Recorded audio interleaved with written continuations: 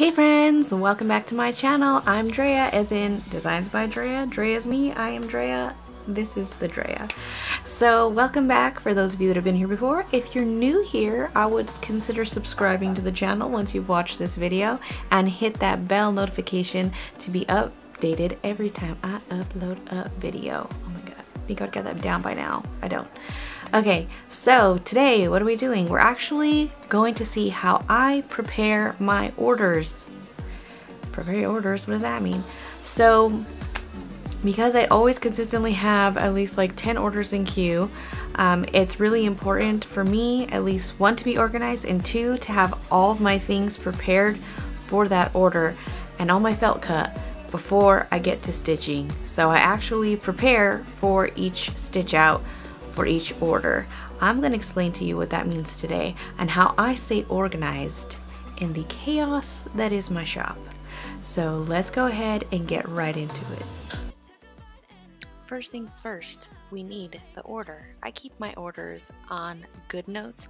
I prefer GoodNotes because it's an app that can be on my iPad as well as my Mac, and they kind of sync on the cloud, so I can be typing away on my computer and then I can go ahead and take the iPad to my cutting station and know exactly what it is that I need to cut in what dimensions. That's what we're doing right now.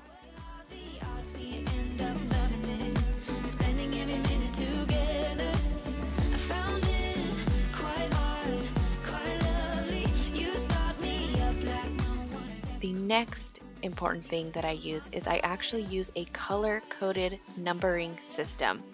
Every time an order comes in, I assign a color to that order, and within each order there are going to be a certain number of designs that that person ordered.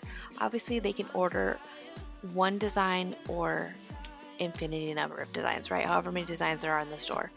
So for this order I have tagged it as orange, and she actually chose 5 designs. So there are going to be the numbers 1 through 5 in orange, so that way I can identify each line item in this person's order.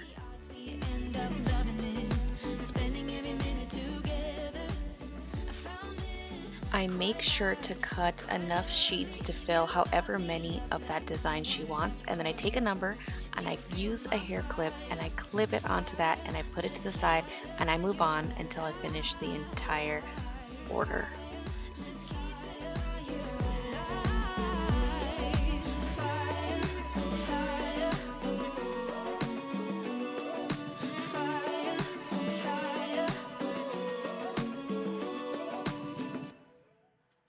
If you're wondering how I know exactly what dimensions to cut all these Feltie sheets out at, I actually have them written down in my GoodNotes notebook. So I know exactly what dimensions to cut every single one of the numbers within this order. I'm sure this all seems really time consuming, but it's really not, because I already have a catalog set up for myself in GoodNotes of every single design that I offer Feltie sheets for and every single size of Feltie that I offer. So because of that, when it comes down to cutting out someone's order, I'm able to do it very quickly. And because I did all that prep, when it's time to take it to my machine, I'm able to stitch out one sheet right after the other, and the only time in between is just hooping my stabilizer. Nailed it! I hope you guys enjoyed this video. I had so much fun making it for you. If you have any questions, please leave them in the comments below, or just say hi. I love when you guys say hi. Lets me know that you guys are in fact watching and enjoying the content. If you're new here, don't forget to subscribe, like if you enjoyed this video, and don't forget to hit that little bell button so that way you get notified every time I upload a video. So until next time, friends, bye-bye!